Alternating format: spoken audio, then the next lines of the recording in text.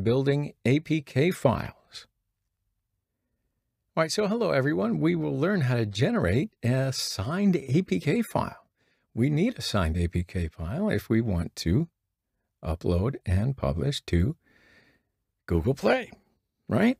So let's go to Android Studio and see how to do it.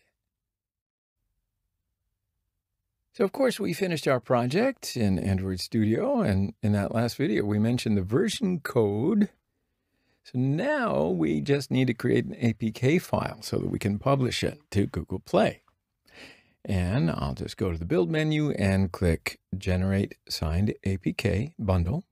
When I click it, a new window opens. So in this window there are two options. First one is Android App Bundle, and the second one is APK File.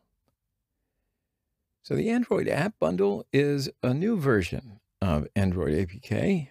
If you use Bundle, your APK file size can be smaller, but it only works on Google Play. So it's a new feature. If you want to use it, of course you can use it. If you want to learn more about it, you can just search for it on the internet. The procedure is the same. So, all right, I'll show you the bundle first. I will select Bundle and click Next. And in the next section, first you just need to select the key store path. And this is a password file. First, you will create this file and save it on your computer. And then when you create an APK file, you will select it from your computer. And I'll show you how to create this file in the next video. So I'll click Choose Existing and select this file from my computer because I've created this file before, as I just said. And then after that, I just write the password of the file, define the password when I created this file, hang in there.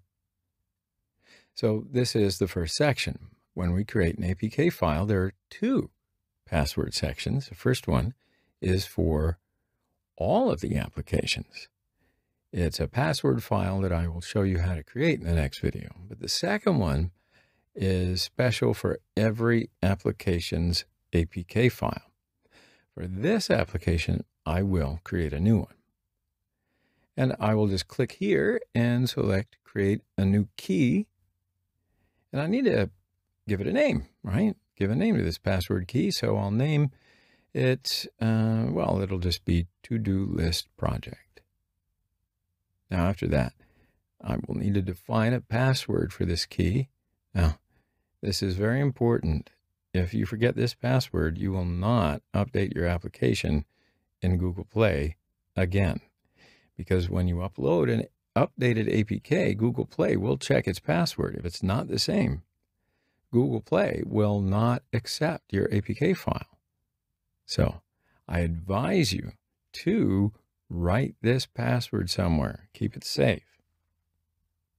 And just in case you're wondering, this password is valid for 25 years. Just so you know. So now I need to write some information here. At least I need to fill in one space and click OK. So now I have a to-do list project key and its password. Now you can check, remember password. If you check this checkbox, it will remember your password for creating an APK file. Again, this password is very important. I have a password file with its password and a password key with its password. Okay, so now click Next. And now there are two options, debug and release. So debug, of course, is for testing your APK. Not going to use it right now, so I'm going to select release. Now in here, we can choose where to save the generated APK file. And I'm going to choose a file, and we have a folder named To-Do List Project. So in this folder, there's an app folder, and in the app folder, there is a build folder, and I will create a new folder in the build folder. Its name will be Release. Android Studio will save this APK file in this release folder. So if I click Finish, Android Studio will create this APK file. But before clicking Finish, I want to go back to the top. So if I select APK section and not the bundle, what will happen?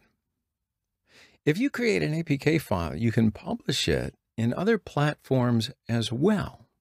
For example, the Amazon Marketplace, or there are some APK sites. People download from these sites all the time, and they download APK files. Android devices can take AP files from the outside as well, not just from Google Play.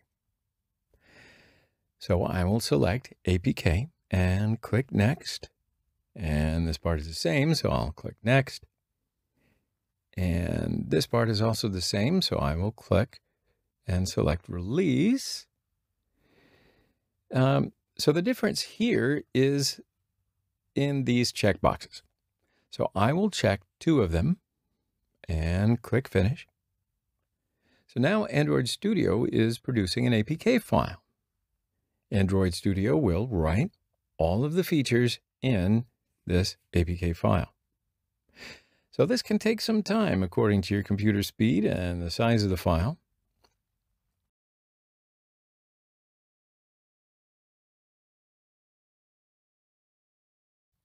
But for now, mine is finished.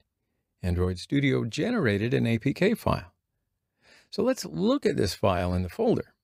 It's under the C, Users, Android Studio Projects, To-Do List Project, App, and Release folder. And this is the APK file. So now I can publish this APK file on Google Play. So what do you think? We learned how to create the APK file in this video. But stay tuned. We've got some more info in the next video.